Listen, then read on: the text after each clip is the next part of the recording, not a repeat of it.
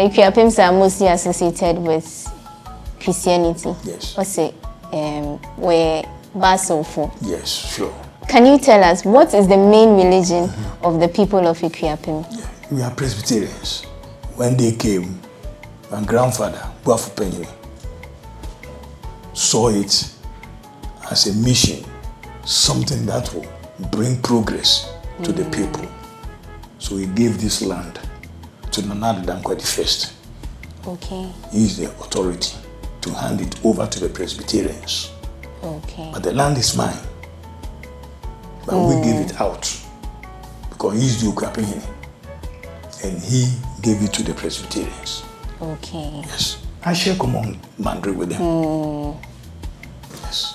So the people of Akuapem are mostly Christian. Christians. So then we took a tour to Latte, and we saw a lot of shrines. Yes. How is it that there are a lot of Presbyterians here, but there are a lot of shrines in Latte and other places like that? I think before we started this interview, I told you that before the coming of their kings, the Guans and the Chiripons, they were not having chiefs. They were led by fetish and fetish priestesses. So, from that background, you could see what I'm talking about. So I'm saying. But, I mean, notwithstanding, there are so many Christians too over there. Okay. Yes. Yeah, but we have the shrines. I mean, we are working in line. So, I don't see anything wrong with it. I was born into Presbyterian, baptized into Presbyterianism, but now I'm a chief. So I've departed from that arena. As in, you've stopped being a Christian? No, I'm still a Christian, all right.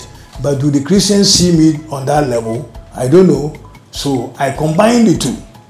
But when I die today, I'm not going to the Christian cemetery. I have my own cemetery.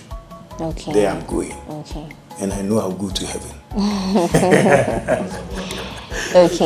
Okay, so you pour libation and you perform other rituals, you but know, you also pray. Pouring of the libation is where the Christians don't understand this. But at times, you know, they don't get the concept very well. You know, pouring of libation, we call on the Almighty God. Okay. At that time, before the coming of the Christianity, we didn't know any other body. But we know there was a supreme being, that is God. So our forefathers, they pour and say, that is the one in heaven. You see what I'm saying? So we are in line, but putting the schnapps on the ground is the problem to the Christians. So, and that's why we can't do anything.